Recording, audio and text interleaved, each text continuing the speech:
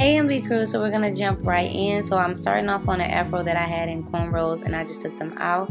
So I am parting the front section of my hair from the back section, not quite half, a little less than half. The hair that I'll be working with today is the Kinky Coarse clip-in set 16 inches from BetterLength, and as you guys can see, I cornroll my hair going vertical. Normally I do horizontal, but for this particular style I wanted my hair to lay a certain kind of way.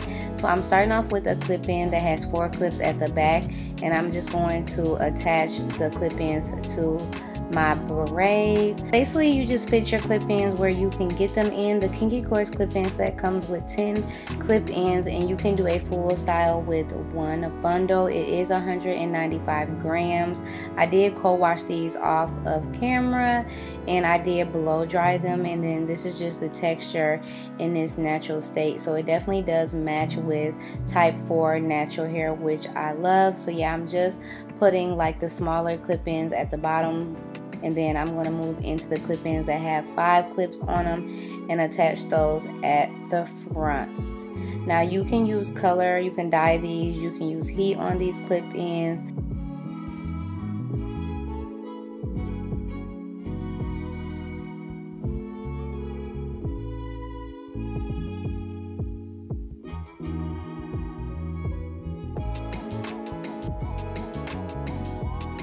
So I applied 6 clip-ins to the back section of my head.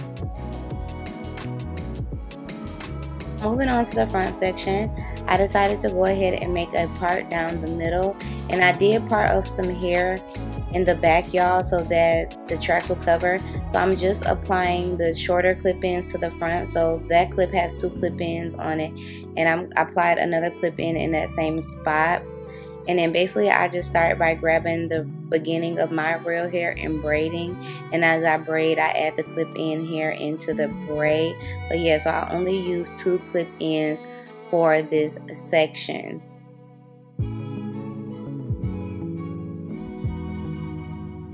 Just making sure that I gather in my real hair, and I'm making sure I'm smoothing everything up into the clip-in hair, as you guys can see. And then I'm literally just gonna braid my hair, just going all the way, well, the clip-in hair all the way down. And as y'all can see, I clipped the hair in the back away so it wouldn't be in my way.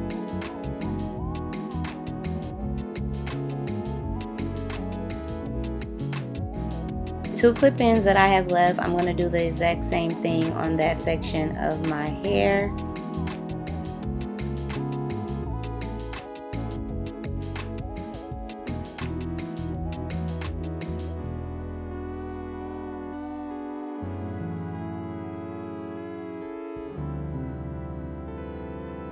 So as y'all can see, I just start braiding my real hair at the front, and just make sure you guys are taking your time, making sure that you gather all of the hair into the braid, because you don't want to have to go back and, you know, re-braid it, because this is some thick hair that you have to braid within your hair.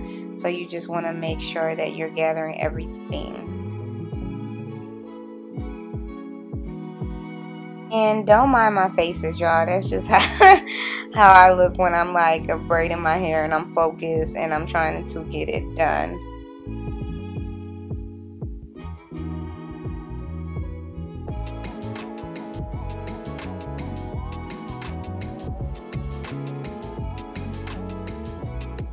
So as you guys can see, I left a little hair out at the top. I'm just spraying some TRESemme Thermal Creations on it, and I'm gonna blow dry that little bit of hair to like blend in with the clip-in hair. Now I should have left a little bit more hair out, y'all. That was definitely not enough hair, so leave a little bit more hair out. I mean, you still couldn't see my track, but just to be on the safe side, just leave a little bit more hair out. And then I put some Got To Be Blue freeze spray, and I'm just gonna go back in with some edge booster pomade, and I'm gonna lay my edges down. But yeah, like I was saying, just leave a little bit more hair out in the top. Alright, so I went ahead and put my scarf on to tie everything down and hold it into place. Decided to go ahead and do some big loose wand curls. And yeah, I'm eating some candy, by the way. But anyway, so yeah, I'm just going to do these big wand curls. Now, I did not add anything on the hair, y'all. I didn't put no heat protectant. I didn't put anything on this hair, y'all. And this hair holds a curl really, really well. It didn't take me long to curl up the hair. You can also do heatless curls with like flexi rods. But I just opted to use my curling wand. And I really like how the curls came out.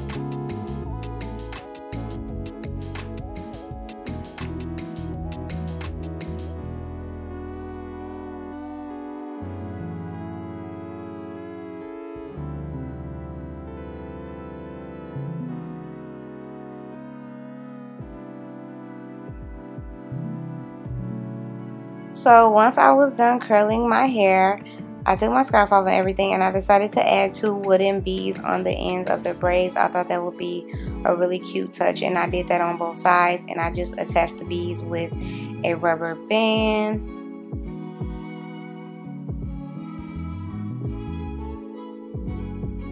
Go back in with some oil sheen and spray some oil sheen on my hair, and this is how the hair turned out, you guys.